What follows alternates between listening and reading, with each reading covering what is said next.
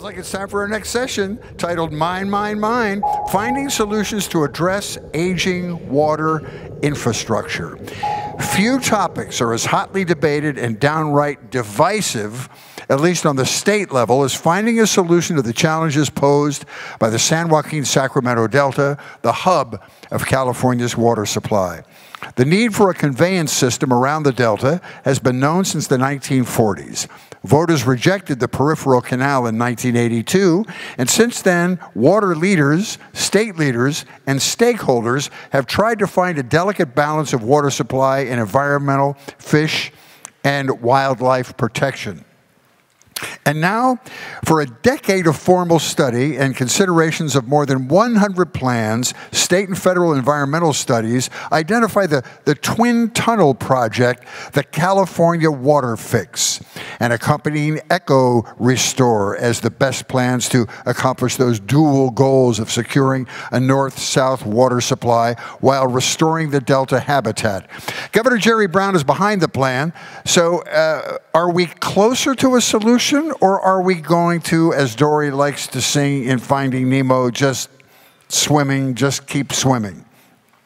In addition to the California Fix, we need to evaluate the conditions of all aging infrastructure that stores and conveys water like Oroville Dam and other dams and reservoirs. Will the new presidential administration fast-track funding and authorizations for California water infrastructure projects? Will California get its fair share of the money? Joining us today to speak of these challenges and these issues in order of their appearance, Jeffrey Kightlinger, who is General Manager of the Metropolitan Water District of Southern California, who will provide an update on efforts to modernize the Sacramento-San Joaquin Delta water system and the California Water Fix. The Honorable Mike Gatto from California State Assembly and current member of the Delta Stewardship Council is not able to join us today due to a sudden family emergency. We do wish him and his family well. In his place, we have the chair of the Delta Stewardship Council, Randy Fiorini, who has graciously accepted to fill in and provide an update on the council's efforts to implement the Delta plan. Randy's public involvement with water issues began in 1982 when he was elected to be the director of the Turlock Irrigation District. He served in that capacity for 16 years. During that time, he also served as president of the San Joaquin River Group Authority, president of the California Farm Water Coalition, and as president of the Association of California Water Agencies. In March of 2010, Governor Arnold Schwarzenegger appointed Randy to serve on the Delta Stewardship Council. He was elected by his colleagues as vice chair at their initial meeting in 2014, and he was elected chair after that point. He was appointed to his position by Governor Jerry Brown in May of 2016. Thank you, sir, for filling in on his behalf on such short notice. Randy, we appreciate it. Then we're going to hear from David Gutierrez, who is Senior Water Resources and Geotechnical Engineer of GEI Consultants, who will talk about Oroville Dam and the current conditions of California's water infrastructure. During his 37-year career, David has established himself as an expert in water management and dam safety and has created and led some of the most complex water management programs within the state of California for the Department of Water Resources. And lastly, we'll hear from Scott Mason of Holland and Knight, who focuses on the intersection between Capitol Hill and the Trump administration on major policy initiatives, including tax reform, healthcare reform, infrastructure initiatives, immigration, and other key priorities. Most recently, Mr. Mason served on President Trump's transition team. He will provide an overview of the administration's vision for fast-tracking infrastructure projects. Let's get the session started. Jeff, we'll start with you.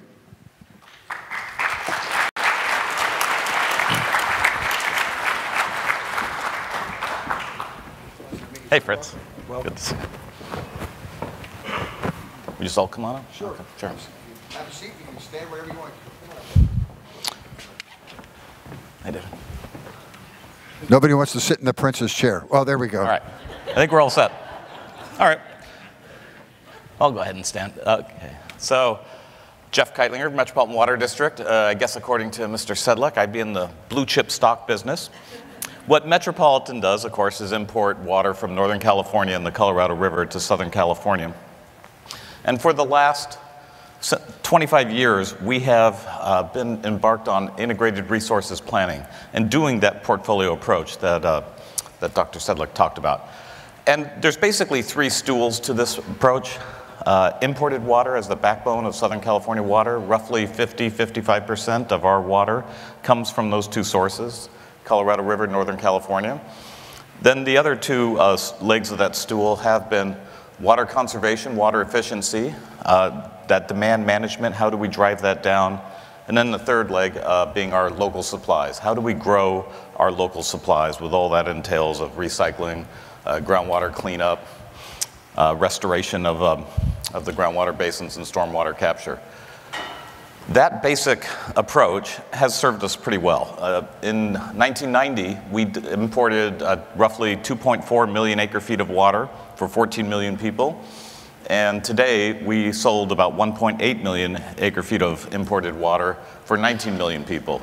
So we've been able to lower our needs for imported water while growing our population and growing our economy. So that approach has worked well for the last 25 years, and our planning indicates we believe we can do this for the next 25 years. But it does require investments in all 3 prongs, continued ongoing investment in all 3 of them. And among those is, of course, in imported water. Imported water is under siege by all sorts of issues. We have climate change, primarily probably the toughest issue, Endangered Species Act, growing competing needs. In 1990, Metropolitan used to get water left on the table from Arizona and Nevada, a significant amount of it, almost 500,000 acre-feet every single year, that they hadn't yet grown into. Those days were over. Arizona and Nevada now use all their entitlements. The upper basin on the Colorado River is growing into it. So we have competing needs for our imported water, as well as all the stresses coming from the environment. But by thoughtful investments into that, we've been able to firm up and keep and maintain that imported water. So on the Colorado River, what we've done is invest in programs with the Palo Verde Irrigation District, the Imperial Irrigation District, farm, agriculture to urban transfers, all those to firm up that water supply and allow Metropolitan to keep a full Colorado River aqueduct.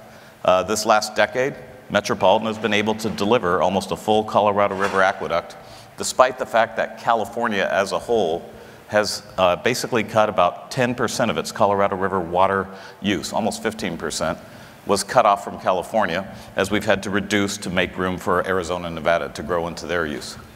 So that ongoing investment has enabled us to keep our Colorado River supplies. Question on the table now for California is, are we going to do the same thing with the State Water Project? What you talked about in the beginning, Fritz, with the California water fix, that's the big issue right now on the table. We all know moving water, trying to shove it through the delta, through that maze of canals, simply isn't sustainable. It's not going to work. It puts our entire economy at risk. And the question is, what's the best engineering physical solution to get around that? Well, after about 10 years of study, they've settled on building tunnels that would go underneath it and be a bypass to the delta system. This bypass, Cal Water Fix, $15 billion, is teed up right now for actual decision point. We worked through the entire Obama administration without getting to a decision point, but the decision point is here and now. Likely in the next 2 to 3 weeks, we expect to see completion of the biological opinions from the National Marine Fisheries Service and the United States Fish and Wildlife Service.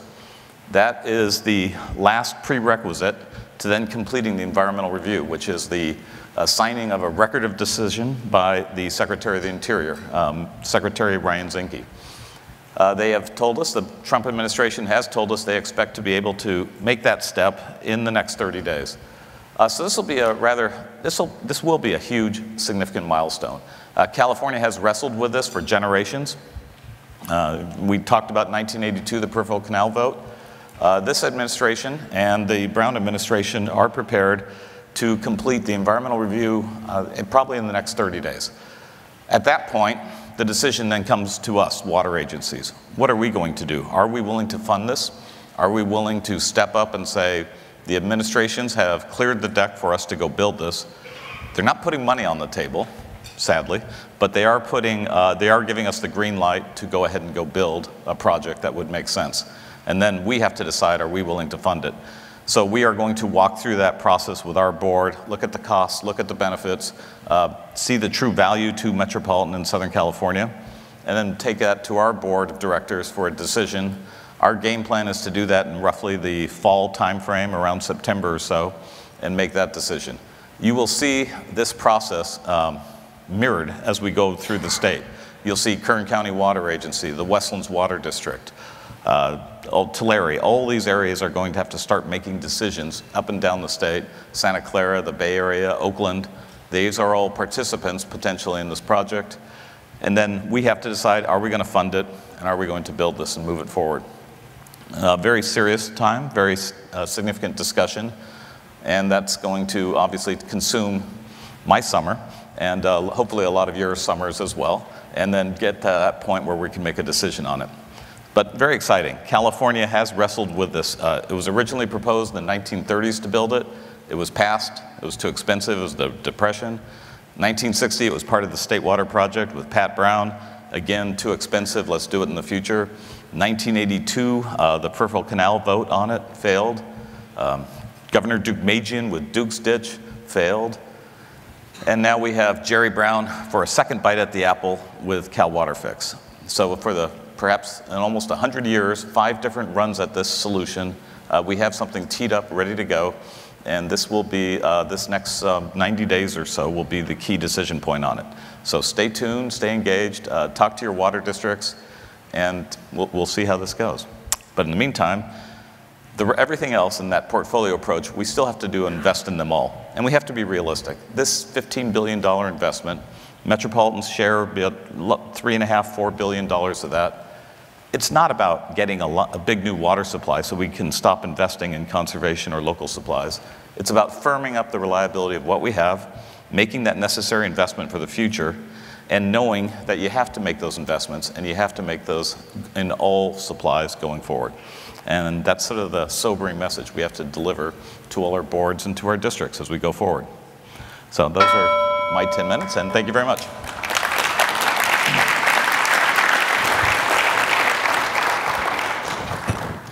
I'm Randy Fiorini. It's great to be here. I see some familiar faces, and it's a unique opportunity for me to be a part of a seminar that's talking about long-range planning and thinking, because at the Delta Stewardship Council, that's our primary job, to take the long-term view and to establish a roadmap for California to achieve greater water supply reliability and an improved ecosystem in the Delta. Fritz, I really appreciate the overview that you provided this morning. Excellent job. I work full-time at trying to explain the situation in California, and I've never seen a better summary than you provided today. So a great way to set the stage. And Dr. Sedlak has stretched your thinking beyond the immediate concerns to consider what future actions can be taken to improve water supply reliability for California. At the Delta Stewardship Council, we were created in the 2009 Delta Reform Act as a new approach to governance. There are over 200 local, state, and federal agencies that have some level of responsibility or regulatory authority for the way things are operated in the Delta, which is the hub or the switchyard for water delivered to some 25 million Californians. It's a very key part of the larger water system. We were directed to develop a comprehensive long-range management plan with a view unto the year 2100. And we were given a number of directives as to what should be included in that plan. We adopted the plan in May of 2013 and then shifted our efforts to working cooperatively with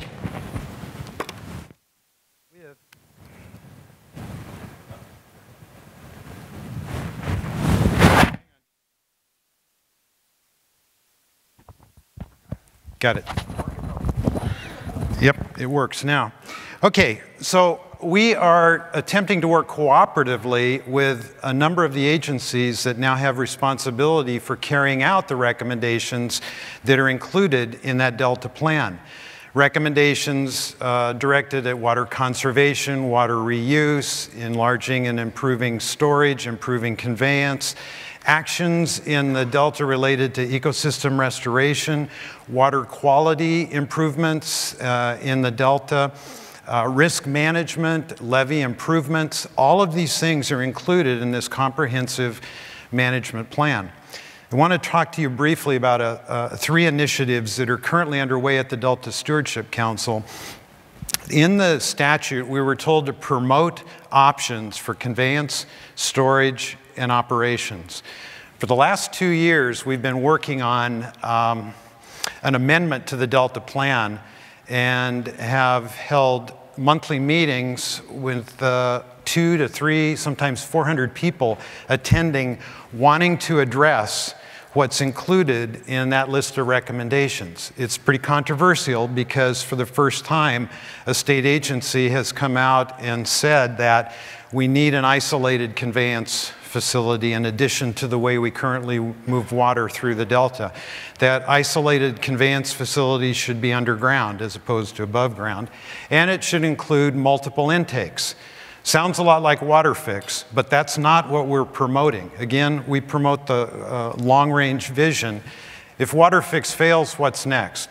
So the recommendations that we're promoting are more general. They're not project specific, but because of the opposition to the twin tunnels, primarily from the Delta residents, our work has created a lot of reaction.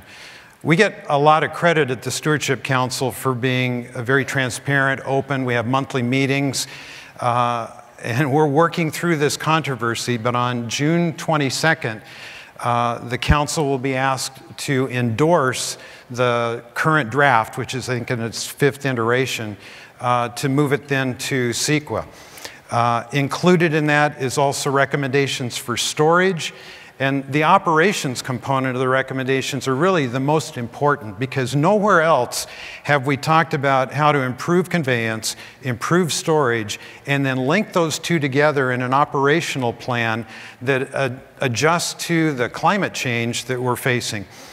The large systems, the state and the federal water systems, historically have been operated to supplement dry year supplies in this area and other parts of the state. That's been turned on its head because of the conflicts in the ecosystem between fish and water. Now the system needs to take advantage of surplus water in the system, and without adequate storage, that's impossible. So what we're promoting is a future that includes storage above and below the Delta so that surplus water to the ecosystem can be stored and utilized and supplement dry year in-stream flows in support of the fisheries and for human consumption. It's the right thing to do, but it's very hard to find consensus among stakeholders, and I think we're doing a pretty good job. I think we're making some progress. The other issue the legislature asks us to do, and we've been working on this for almost 4 years, is to help the state prioritize the investments in levee improvements in the Delta. 2/3 of the levees in the Delta are privately owned. Over the last 30 years or more, $750 million of state money has been applied to local reclamation districts in support of maintenance and, in some cases, improvements of those Delta levees. The Department of Water Resources and the Central Valley Flood Protection Board have direct responsibilities for that. But in our plan, we're amending it to include very specific guidelines as to how state money should be invested.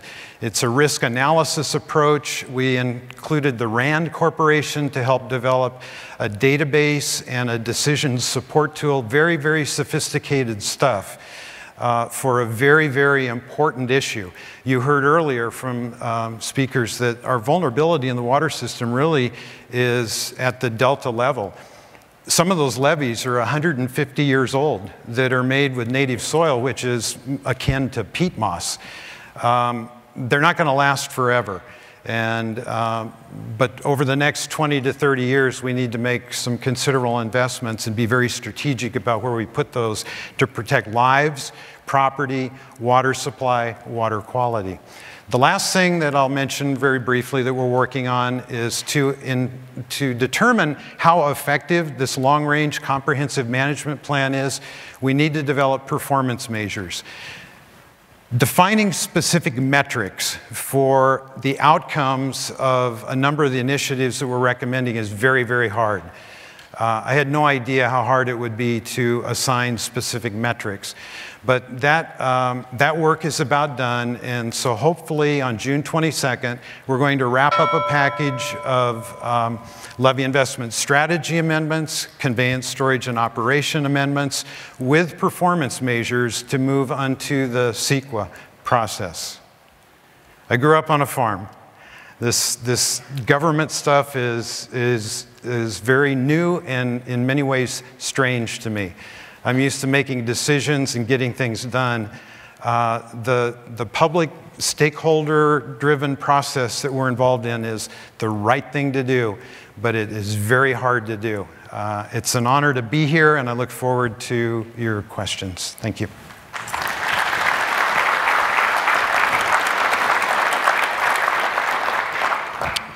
Okay, my name is Dave Gutierrez. If I could have the slides for the Oroville project. So let's see, we're already in trouble here. I get 10 minutes. I think I got there we go, 15 minutes. That's good. Okay, so I'm going to give you a very quick overview of Oroville Dam. I'm going to talk a little bit about what happened.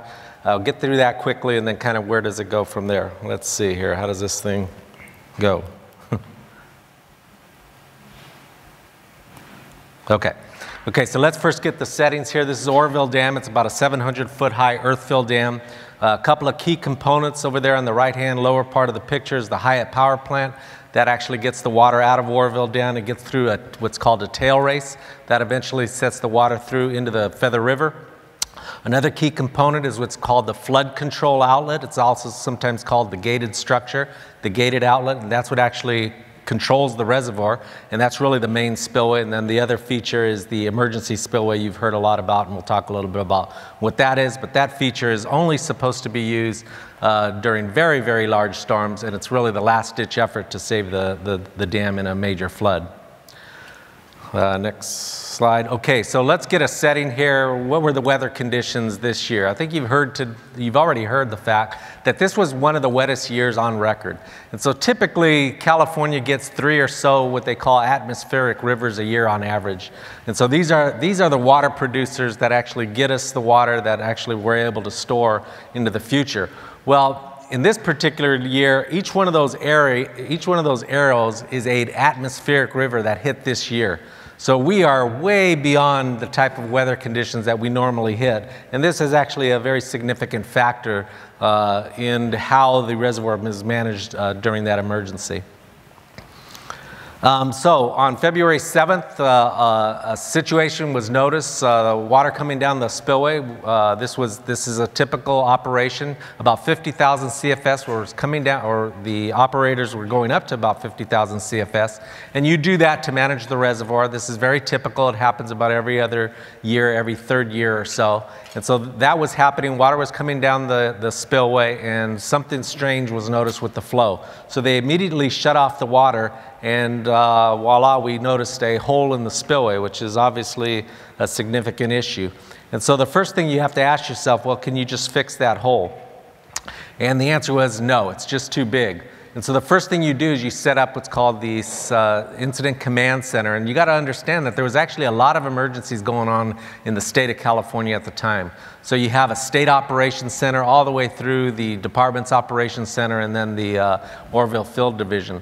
So a couple of key points on this is, one, this emergency was being operated with all of the other emergencies that were actually going on in the state. And then another key component is your emergency managers are partners in this effort. And so a picture of the sheriff there. Remember, the sheriff is the one that handles the emergency management piece of it, while the Department of Water Resources is actually handling the dam and the spillway itself. So it's the sheriff that makes the decision on things such as evacuation, how to evacuate, and where to evacuate to. And so the first thing you do when you have such a situation like that is you immediately evaluate it. And so this is a good picture. That last picture shows, well, the hole doesn't look that big, but when you get it a little bit closer and you see those people in the hole, you realize you're probably not going to fix that in a day or two. And so you got to make a decision right off the bat. And here's kind of balancing the risk. Here's what the director and some of the other folks were actually thinking through when we were trying to think through this emergency. So the first thing, the picture on the upper left-hand corner there, is the spillway itself. You got a hole in your main spillway. And the key to that is the most important structure that you need to save. You cannot allow that concrete to get eroded towards the dam, and you cannot allow that gated structure at the top of the dam to actually get lost. If that happens, then you're going to have major disaster. So that's number one you're balancing. Number two that you're balancing is actually the hydrograph, the hydrology. Very, very coincidental that the day that hole appeared, one day later, we were anticipating one of the biggest storms on record. In fact, it turned out to be the biggest storm in 20 years. And so you see a storm coming. Again, you don't have time to deal with that hole right away because one of the biggest storms ever is on its way. Another balance that you have to deal with is the emergency spillway. You never want that emergency spillway to activate. In fact, it was predicted, everybody knew that if that emergency spillway were ever to activate, there's going to be a lot of debris into the river. Now, for that reason, you don't want that emergency spillway to operate, and there was never intention for that emergency spillway to operate. Another issue is actually the power lines. There's actually a power line just adjacent to the spillway where the hole was. If you lose that power line, you're going to lose the actual Hyatt power plant. If you lose the Hyatt power plant, that's going to be out for 9 or 12 months, and you're not going to be able to actually operate that reservoir for the rest of the year. So that's another issue that you have to deal with. And then finally, the Hyatt power plant itself. If a lot of debris starts coming down the river and you clog up that tail race, it's going to actually flood that Hyatt power plant. And again, you will not be able to operate that reservoir. So you're trying to make a decision based on all these variables, and you got about 5 or 10 minutes to make these decisions. And so this is kind of what these folks were kind of going through at the time. And another issue I think that was happening at the time is the prediction of the hydrograph. So our weather folks are so good in determining what kind of weather is going to come in, and so we were making predictions. And the prediction was the graph is going to peak at about 120,000 CFS into the reservoir. Under those conditions, we felt, okay, let's open up the spillway, let's let 50,000 CFS go, we're going to be just fine. About 2 hours later, that prediction went from 120,000 to 140,000 CFS. We're losing a little bit of our factor of safety, but we're still okay. About 2 hours later after that, the prediction's now 160,000 CFS. Okay, we're going to be at the lip. We're going to barely make it, but we're still going to be okay. By the time this was all done, the actual peak inflow is about 190,000 CFS, which is the reason why the water actually went over the emergency spillway, which again was never really planned. Now, getting into the damages, you heard a lot about the damages beneath the actual emergency spillway. These damages were caused by erosion of rock. And so again, we all knew that there would be debris into the river. Everybody knew that was going to happen. This emergency spillway was not going to be kicked in until there was about 270,000 CFS coming down the main spillway. That was the original design. And under those conditions, the levees downstream are not capable of actually handling that type of flow. So again, this emergency spillway is only going to be kicked in when we're already in trouble in the Sacramento Valley. But what happened here is not only did the debris go downstream, it actually started plucking the rock and going towards the emergency spillway, which you're trying to prevent that failure. You cannot allow that failure of the emergency spillway, which is actually a concrete structure just adjacent to the dam. And so these damages were a result of that. And then the other damage was the actual main spillway. So there's what's called shear zones. Shear zones, and we all know about the shear zones coming through the spillway, and that's why actually you put a concrete structure there. You're trying to get over to this soft rock. It's rock, but it's soft rock. And so once that hole started getting created, the path that it found is this shear zone, and it eroded all that into the river downstream. And I'd like you to kind of keep an eye on the little blocks there at the end of the spillway there, because I think you need to get a better sense of the magnitude of this issue. So those little blocks that I pointed out, those are people right next to those little blocks. So that gives you a better indication of the magnitude of this spillway and how large it really is. And so additional damages are the fact that this debris, so all that debris that actually was in the spillway came down into the river and clogged the river. And so there were some problems with that. The problems are if you get all that debris into the river, then you're going to back that tail race up, which is going to cause the actual Hyatt power plant to flood, which actually almost happened. We had about 5 or 6 feet of potential water into the Hyatt power plant. If that were to flood, again, we're going to lose that Hyatt power plant for about a year. We're not going to be able to actually manage that reservoir throughout the summer and the spring and the summer. And so what did we do right after the emergency? There were several things that actually happened. First of all, saving the Hyatt power plant. That was one of the most important things to do. You had to remove all that debris out of the river. First go at it, we were told you got about 1.9 million cubic yard of debris into the river. And it's going to take us about 9 months to get that debris out. That was not acceptable. The director ordered a lot of equipment from pretty much all over the country, and that debris was moved in about 2 weeks. The Hyatt power plant had to be saved. Some folks at the Department of Water Resources, the operators at the time, during the emergency, everyone was evacuated except those folks. They actually went down to the bottom of the dam to actually save that power plant. So what they did is they basically put up sandbags, etc., so that water, backup water from the tail race doesn't get into the Hyatt power plant. So those folks actually saved that power plant as a result of their efforts. Some other emergency, right after the event, of course, we're still in February. We have February, March, April to go. There's still a lot of possibilities of storms to come in. And so there was some emergency repairs on that emergency spillway with the intent that this would never be used again this year and hopefully never again, but we're still in February. And in fact, this being the wettest year on record, we passed about 5.5 million acre-feet of water over a broken spillway. So a broken spillway passed more water than this spillway has ever seen in its history. And then finally over there on the right-hand side picture, remember that tower right next to the spillway. If that thing falls down, it's going to tear down the rest of the towers, the rest of the lines. We're going to lose power to Chico, but just as important, we're going to lose the Hyatt power plant for the rest of the year. So right away, we rerouted the wires and rerouted that tower so that there would be a different path for the power to come in and out of the power plant. And so emergency recovery repairs are already underway, so this is record time. A lot has to be done. I've worked actually on projects actually fairly similar to this, where we've rebuilt spillways, where we built spillways almost of this size, not quite. Those projects usually take us about 10 years to do. By the time you actually do a concept, by the time you actually get the funding, by the time you go through the environmental documents, well, we don't have 10 years. We have about 6 months. So that is why a lot of the requirements were actually suspended, because we don't have time. We have to get this spillway up and running by November 1st so it could pass next year's storms. And so typically designs that take 2-3 years, they were done in about 1 or 2 months. They're already actually complete. They're getting approved right now.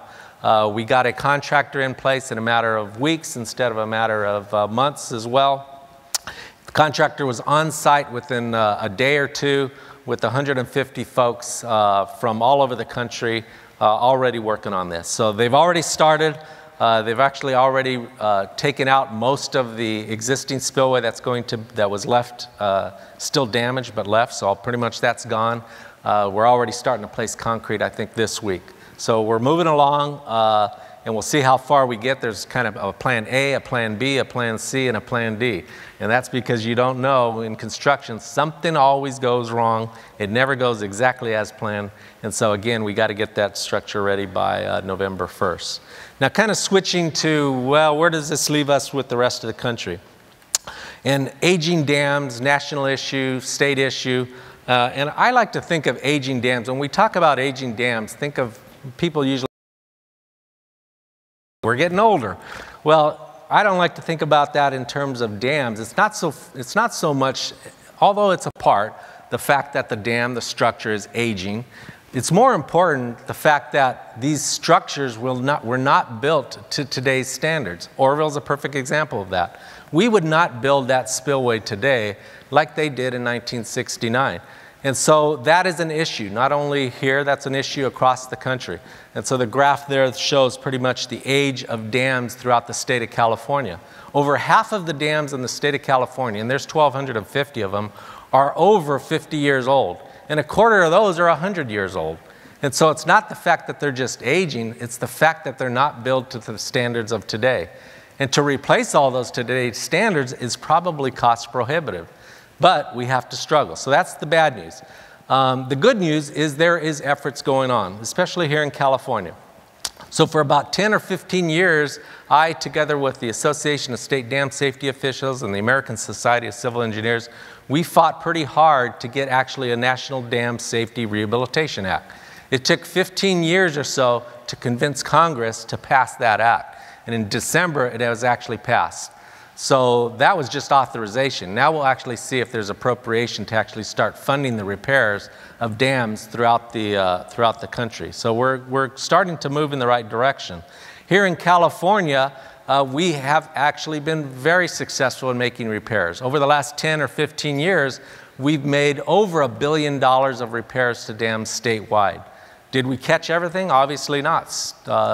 Oroville's had that problem. Do we have a long way to go? Absolutely. But you're always limited by the resources. You're limited by how fast you can move. But we're making progress. We have made about $1 billion of progress. We got another $1 billion on the books right now to continue repairing these old structures that were designed to lesser standards. Switching over to levees, again, same problem, aging infrastructure. Again, it's not so much that it's aging, it's built in a standard that we certainly wouldn't build a levee like we did back in the early 1900s, where we used clamshells and dumped whatever we got out of the river into the side. Yet we're living with those, we're living with those type of levees throughout the Central Valley, throughout the Delta. You heard a lot about that today. And so our levee infrastructure needs some help too. We've seen a lot of levee failures over the years. There's actually hundreds of levee failures. There is some light, there is a little bit of positive, and that is not too long ago, a few years ago, we had Flood Safe California. So that was a $5 billion investment in our levee program throughout generally the Central Valley to start improving levees throughout the state. Is that enough? Did we get there? No, we still got a long way to go, but at least we're making some direction on that. And then groundwater. It's not really a piece of infrastructure, but I think groundwater is absolutely a critical component to our overall water supply.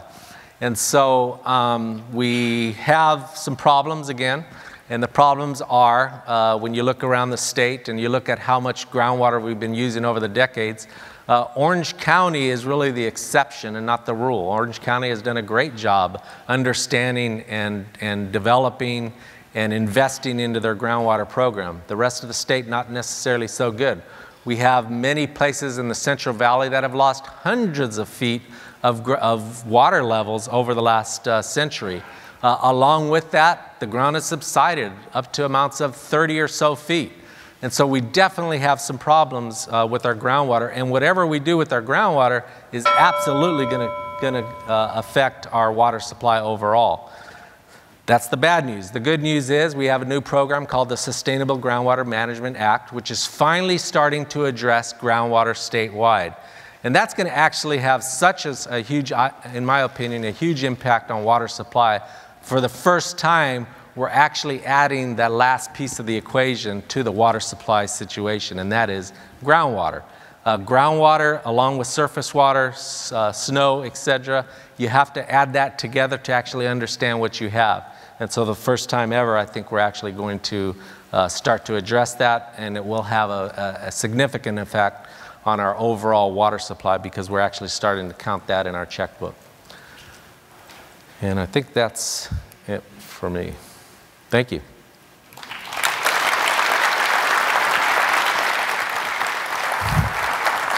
So, Jeff, I got a question before you walk out. How come you get the guy that talks all about disasters and you follow him with the guy that was on the Trump campaign? I mean, I'm just asking. I'm just asking. Good morning, and thank you all very much. I'm Scott Mason. I'm from Washington. I'm here to help. Right? I mean, you've all heard that. You've all heard that before. I'm going to come over here to the podium because I've got 75 pages of speech that y'all can just settle in for. No, I'm just kidding. Oh, by the way, I'm the guy on the left. So, lest there be any confusion. Fritz, how am I doing? Okay, thank you. So, well, comedy is a very dangerous place to go with a guy that's actually a professional at it. But now having been on stage with a weathercaster and a PhD from Berkeley, I have officially met or exceeded both of my parents' expectations. So I'll let y'all figure out which one had expectations of where I may be, but that's where I am. So briefly from 2005 to 2015, I was vice president of government affairs for Lowe's Home Improvement Companies. Ultimately, they eventually acquired Orchard Supply and Hardware, which many of y'all as Californians are very familiar with. We worked on a lot of issues. We worked on a lot of water efficiency issues, including support for the Water Sense program, that I think from a faucet and shower head and sprinkler perspective, quite frankly, I'm not necessarily the biggest fan of the EPA, but they actually run some really good programs in the public-private partnership space. Energy Star and Water Sense being among them. So in the spring of last year, for a moment of insanity, I had the opportunity to join the campaign as Director of Congressional Affairs. So it was, needless to say, an exciting venture. Probably, I think I did it because I thought, well, it's going to be a hell of a ride. And Lord knows it was. The first few months I was in the campaign, we had little Marco, we had Lion Ted, we had little Hans, which would eventually turn out to be the least of our problems. But we were headed to Cleveland, and I'll give you a little bit of background on the campaign and then sort of where the administration is today and where they're going. But we were headed to Cleveland for what was believed to be a contested convention. Then we had a good Tuesday night in May, and we became the presumptive nominee.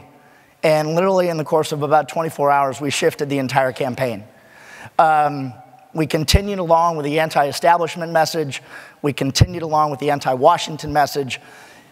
But when you have a man that's running for president of the United States that may be not as deep on policy as you might like your candidate to be, you had to get your policy from somewhere. So we worked very closely with members of Congress. We developed a contingent of about 150 members of the House Republican Conference. We never got to unanimity. We were looking for some form of unity. But that was where a lot of our policy issues came from. That was where a lot of the information came from. So on immigration issues, on healthcare issues, there are a number of doctors in the House of Representatives. So we consulted with them on the pros and cons and what was good in the ACA. Obviously regulatory reform in this administration is hugely critical to the direction that they're going to go. By and large, to some degree, due to the dysfunction, quite frankly, in the House of Representatives and the U.S. Senate. The good thing was that while we were not perfect as a campaign or a candidate, we were not running against perfection either. So that was sort of the blessing that we could always rely on. So we didn't have to be perfect. We just had to find some way to communicate to the American public and let the voters decide. And ultimately on November 8th, they chose change. They chose not to continue a family political dynasty, and you could say that that was true of the Bushes and the Clintons, and even in the Senate level, Indiana, Evan Bayh ran for re-election in the Senate. The Bayh family is historic in Indiana, and yet because of the fact, I think, largely, that he was part of that oligarchy, if you will, the voters rejected that. So that's where we ended up. 306 electoral votes. There's a lot of red states in the middle. There's some blue states on the left and the right. It's an interesting time in Washington. The Senate is made up of a 52 narrow Republican majority, 52-48. Got to update that a little bit. Without 60 votes in the United States Senate, it's difficult to do a lot of things. I will say that as it relates to infrastructure projects, there are huge opportunities for California to work with the administration. Infrastructure opportunities are not as partisan as other issues. The president, look, at the end of the day, likes shiny things. Roads, bridges, airports, ports, infrastructure projects, water projects, energy projects. Find a way in Washington to work with your representatives, your members of the Senate, and find a path forward. There has been a lot of talk about the $1 trillion infrastructure package. A lot of questions about why we couldn't lead with that. Why couldn't that come first? Well, because there are some members in the House Republican Conference that quite simply want to pay for things. $19 trillion of debt is enough for them. So if you do healthcare first, if you do tax reform, and you generate some of those additional revenues for the government, eventually you get to the point that you can pay for that infrastructure package. It has obviously not worked out the way they planned. And that will remain a challenge. 2018, you've got 33 members of the Senate up for re-election, 25 Democrats, only 8 Republicans. The 8 Republicans are from pretty solid red states. There are a few Democrats that will be challenged electorally. How they work with the White House and the messages that they convey in the next 18 months will be critical to their success. Several of them are from red states, Trump states, if you will. So we'll see how that works out. And that may be that. But I think the thing from an infrastructure perspective is this. When you go to Washington, and I know that some of the organizations and water districts here have already, that is critically important, number one, that your voice be heard. So thank you for participating in the process. But emphasize the thing this administration is looking for. They're looking for data. They're looking for facts. They want to know the cost. They want to know the number of jobs it's going to create. They want to know if there are P3 opportunities out there. They want to know what their share of the burden is going to be. And they want to know what is the long-term lasting impact that the project is going to have to make America, or your slice of it, great again. I mean, no hashtag required, but that's a fact. So when you go to the Department of Transportation, who's largely tasked thus far with developing the infrastructure package, triangulate that. So don't talk just to the Department of Transportation about it. Talk to the White House. Talk to the Hill. Talk to other agencies, whether it's the Department of Energy, Department of Interior, that are working to help support you. I mean, I will tell you that Secretary Zinke and Secretary Perry, look, the cabinet secretaries are very frustrated at their inability to accomplish as much as they want to accomplish. And that inability is largely because they have not been able to staff up at the assistant secretary and deputy secretary levels of government. There are hundreds and hundreds of positions waiting for Senate confirmation that will eventually, we hope, allow them to be more effective in their roles. It's going to take a little bit more time. We're only 135 days into this administration, roughly. Very early, but they are significantly behind on their appointment status. That hopefully will pick up a little bit this summer.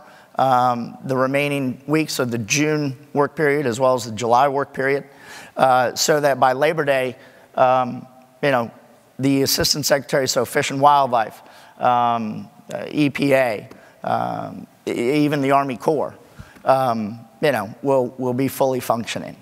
The administration is looking to go a different direction than the last 8 years. So from a regulatory relief perspective, find opportunities, make suggestions to them of the regulations at the federal level that they can peel back and assist you with that will help expedite your projects.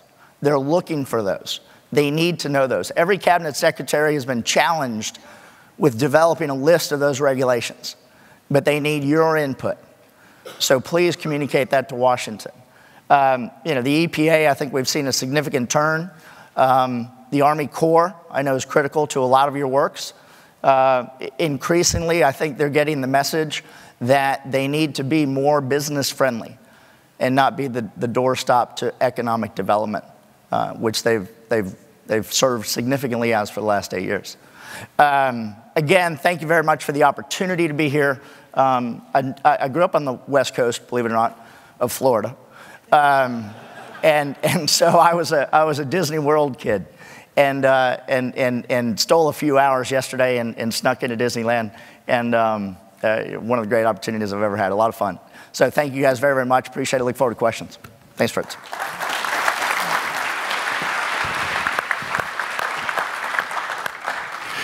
Thank you so much, gentlemen. Each one was informative and interesting, and we appreciate your participation, each of you great experts in your particular field. Scott, I wanted to start with a question for you, because I think this is a concern not only for those involved in the water business in Southern California or in California, but those of us who are residents of the state. And you can make us feel better about this. You sort of hinted at it at the beginning of your presentation.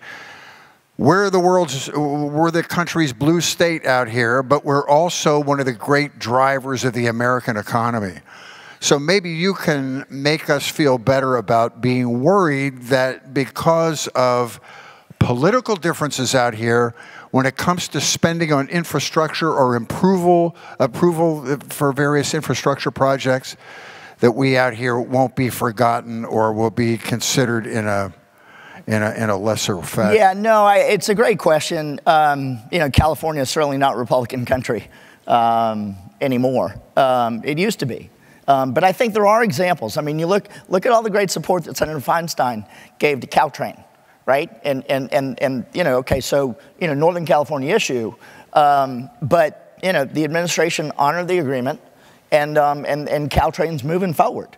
You know, I mean, I think that's sort of a great sign that despite the politics, that as large as your economy is, the opportunities here exist, the infrastructure needs obviously exist, that I think the administration recognizes that they've got to keep California moving because it keeps the western part of the United States alive and moving. And let me just talk about infrastructure in a little bit broader role, and that is this, that I think, I mean, the administration's trying to be creative, believe it or not. They really are. And when you talk about $1 trillion infrastructure package and you look at the Export-Import Bank, okay, by and large, most people look at it as a subsidy, if you will, so the U.S. companies can compete internationally against international companies that are subsidized by their governments, okay? But this administration's actually found a way that they believe they can pull $25 billion a year from the Ex-Im Bank for domestic export-import projects. So what does that mean? Well, we're not that far from the ports of LA Long Beach. So let's talk about access, let's talk about egress, let's talk about what can be done dockside domestically through those monies. I mean, you know, so I think there is absolutely a willingness of the administration. I think they recognize the value of California, the importance of California, and they just improve communications. Thank you. So Jeff, if we could go back to pre-drought times like 2007 and learn from our mistakes in hindsight, what would be a couple or three things that we could have done that would have made our acclimation to this drought a little bit easier, both as citizens of California, but also as the water distribution business? Well, as citizens, you know, people, we always wondered about how much flexibility there is in water use, and we picked the low-hanging fruit and how much people can conserve more, and is there that much room? I think we're extremely and pleasantly surprised how much people did conserve during this second round of drought we had in this last decade. We had a drought from 2004 to 2008, and then a repeat starting again from 12 through 15. So we've had 2 rounds of drought, and that 12 through 15 period time frame, people really astonishingly dropped their water use, about a whole nother 25 to 35% across the state. That you know, as a professional in the business, I really didn't think there was that much room left to go. And by and large, haven't really rebounded. So that was one thing. Could have done that earlier, harder, better, but I was still incredibly surprised how well that worked. We in the water collection and distribution business, from 2007 to the present, we've been basically just engaged in battling over what is the right amount of pumping, when can you move it, between the fish agencies. We spent the last 8 years battling over how to manage the system. Finally, Senator Feinstein, working with Speaker McCarthy, passed a bill during the lame duck period that just said, agencies get together and find something that's more flexible and make it work. And they did that, but that took 8 years until finally during this last December we passed what's called the WIN Act and directed the agencies, you got to start being flexible. We're in a drought. You have to start making these things work. And that has helped. That helped, but it took us 8 years to get there. Thank you so much. David, so you talked about the catastrophe that was averted up at Oroville. What do you think the greatest threat is, not just to the Delta area, but the whole water delivery system in California? Is it quakes? Is it climate change? If you had to put your finger on the top 1 or 2 threats, what would it be? Well, I think it depends what structures you're talking about. You know, levees, dams are a little bit different in terms of their threat. So in terms of climate change, I don't really see that as an issue so much for dams, because they're normally designed for extremely, extremely high floods. Whereas levees, climate change is going to be a major factor. When you're talking about earthquakes, I think maybe 2 decades ago, we had a serious threat with earthquakes in California to the dams. That's actually, when I talked about that $1 billion or so that's actually been spent repairing dams, that's been the focus of those repairs. Because we have dams that were built 100 years ago, they were hundreds of feet off of a fault, and these faults are ready to rupture. We've been very lucky here in California in terms of we haven't had the big earthquake in 100 or 150 or so years. So we've made a lot of progress on the dams. Levees, that's another story. We certainly should worry about earthquakes, especially in the Delta. When we had the Loma Prieta quake, that was a small one. That was a little. So that wasn't a threat to the infrastructure. We just made it in the fake news. We made it seem bigger than it was. No, it was a big one. So that's a magnitude 7 earthquake, and what we saw in 1906, that's a magnitude 8, 8.5 earthquake, and the difference in energy between a 7 and an 8 is about 30 times. And so I don't mean to reduce the importance of the Loma Prieta earthquake, but that's very small compared to what we should be expecting. So no effect on the Delta region or no effect on the Delta. It actually did have a significant effect of one of the major dams in San Jose, but it was small in comparison to what I think we're going to be expecting any time, any day. Right. Randy, so a lot of your job, it sounds like, is striking the balance between reality, what's pragmatic, and the environmental issues that are super important to us as very proud residents of California. So what are the biggest obstacles in you being able to deliver what your mandate is up there, trying to strike a balance between the two, the reality of what's going on and environmental issues? Well, Fritz, there are a number of competing interests. And as an agency that is responsible for trying to coordinate actions, we not only have our federal and state agencies that are responsible for any particularly given matter, but there are other stakeholders. There are water agencies, there are environmental organizations, and the viewpoints are coming at this from different perspectives. So it's hard to find a middle ground that allows us to move forward. To give you an example, when we adopted the Delta Plan in May of 2013, within 30 days, we were sued by 27 different entities. About half of those entities were the water community that asserted that we had exercised more authority than the statute had provided. The other half of the folks that sued us were mostly from in Delta and environmental organizations that alleged that we did not apply enough of the authority that we had been given. So, you know, in one respect, we thought, okay, the plan is pretty well balanced, but to move forward and to try and negotiate settlements, you're negotiating against two opposite points of view. It's difficult, but I think we're making progress in terms of levee investment strategies, in terms of describing how conveyance storage should be operated in a sustainable way, addressing the threats of climate change and the increased variability and precipitation from year to year. Our agency is making some inroads. Awesome. How about some questions from the audience? Queue up at the microphone. Anybody have a question for any of these experts? And while you line up, let me ask a question. Say the Cal water fix gets passed. What are the estimates on how long it would take? About 15 years. 15 years? Before it's online. Any questions? Yeah, I have a question. Yes, sir. Larry Forster, council member, City of Signal Hill. Also, in full disclosure, on the LA County Sanitation Board. We pump 300,000 gallons of tertiary treatment water 1.5 miles out of a Palos Verdes Peninsula. Now, the MWD has a trial project. Can you tell me where that stands to make that infiltrate water? So MWD is a partnership with LA County Sand Districts, and the ultimate goal, if it proves out, is to build a plant that will do about 165,000 acre-feet of water a year. It'll be the largest recycled water plant in the West Coast.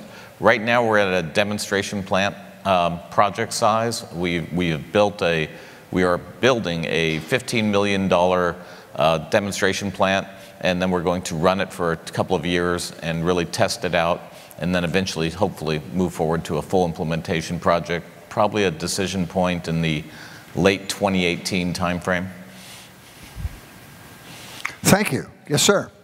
Rob Hunter, Municipal Water District of Orange County. Question for Jeff Kightlinger. Our ability to use the water, to export the water from the Bay Delta is increasingly impacted by the health of fish populations. We've talked about the California Water Fix. The companion program is Eco-Restore. Could you talk for a few minutes on the importance of investment in Eco-Restore?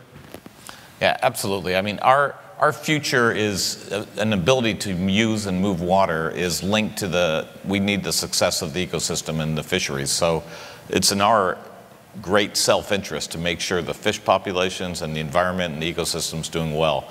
The original plan was to do a habitat conservation plan. That fell through. The fish agencies decided it was too complicated, and so now we're just doing project by project on that. But we're working well with the fish agencies. We've started a lot of money investing into the Eco-Restore. California passed a water bond. They put several $100 million into projects.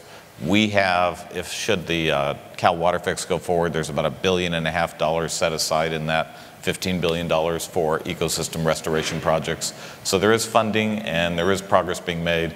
And it's in our great self-interest to make sure that that goes and works well. Yes. Good morning. Alexander with Congressman Rohrabacher's office.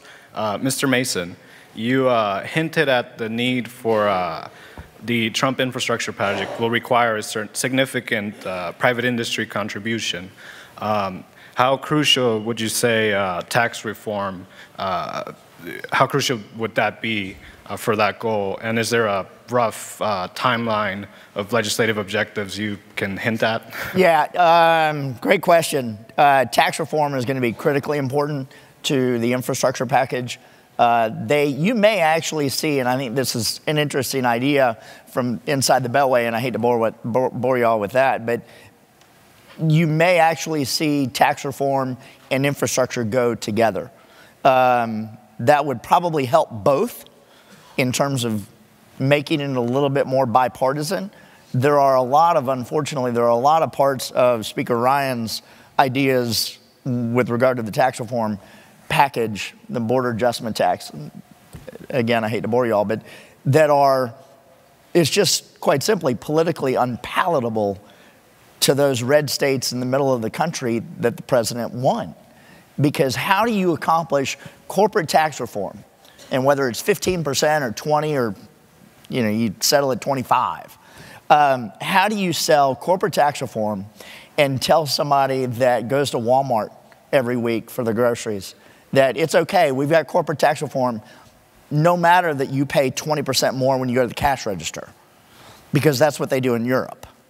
I mean, I don't know what part of the problem the speaker's not getting on that, but this election was not about making America like Europe. Okay, so the border adjustability tax has just got to go away. But then that's $1 trillion of revenue that they then somehow got to make up for, right? So I think there are conversations in Washington that the size of tax reform may not be as big as the president had hoped for. I think the administration's in a little bit of a quandary because they delivered a 3/4 page piece of paper and said, these are our ideas on tax reform. I mean, a tax reform bill, I mean, is, and the congressman knows, are thousands of pages long. It's a little meatier than 3/4 of a page. So the administration's got a long way to go before they get there, I think. And the speaker does too. All right, time for one last question. Yes, sir. Hi. Excuse me. There we go. That's better. My name's Fred Ajarian. I'm a director at El Toro Water District, and I think Jeff knows what I'm going to ask here. It's about sustainable infrastructure. I've long had a passion about the fact that a lot of attention, as it should be, is given to our water resources, but not enough attention is given to the preservation, restoration, maintenance, save our underground infrastructure. We'll have all this lovely water, but not facilities that are aging quickly like me and not getting any better with age.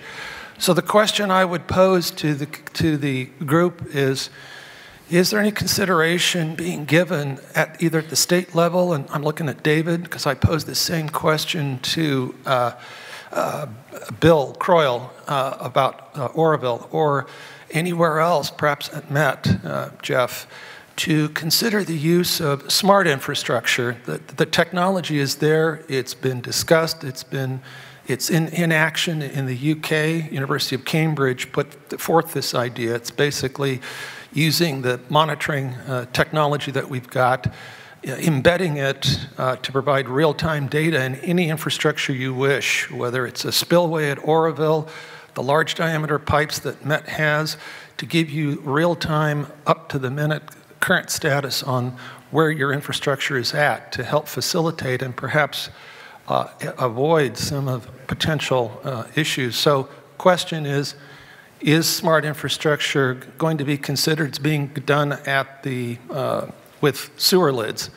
Good friend of mine, Smart Cover Technology. So that's the question. Anyone? So actually, I think, yeah, United States is a bit behind on smart monitoring, et cetera. But there are facilities that actually are starting to do that. There are actually live monitoring of certain structures, certainly in dams and levees, but a lot of it's still also in kind of the research mode here in the United States. We're just not caught on, certainly in dams and levees and things like that.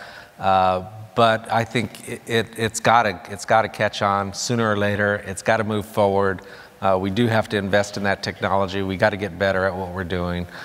We have to learn from our mistakes, and we should be applying new technology, like I think some of the things you're mentioning. Let me just add from the federal perspective on this. Secretary Zinke and I have talked about this, and their belief is that there's really not a water collection problem per se. There's a retention and distribution problem. And they recognize that there are thousands of miles of canals and ditches across the country that we just lose, quite simply, too much water, right? So I think when you look at a federal infrastructure package, there's absolutely positively a water component to it that will include retention and distribution. Now, they don't believe that they don't believe from the federal government perspective that it's their job to get it to the house, but they want to get it down the middle of the street and then let y'all deal with taking it the last mile. I think that was meant for me. Thank you for your comments. Would you please give our guests a round of applause? Jeff Kightlinger, Randy Fiorini, Dave Gutierrez, and Scott Mason. Thank you, gentlemen. Of the 51 priority infrastructure projects submitted by Governor Brown to the administration for funding, 14 are water projects. These guys are up here and they can't do it alone. We look to all of you here today to let members of Congress and the administration know that it's very important that California gets its fair share of funding to help sustain California's water supplies, which in turn help our nation's economy to thrive. Thank you again, gentlemen. We're going to take a 10 to 15-minute break. When you hear the sound of Under the Sea, come back to your seats.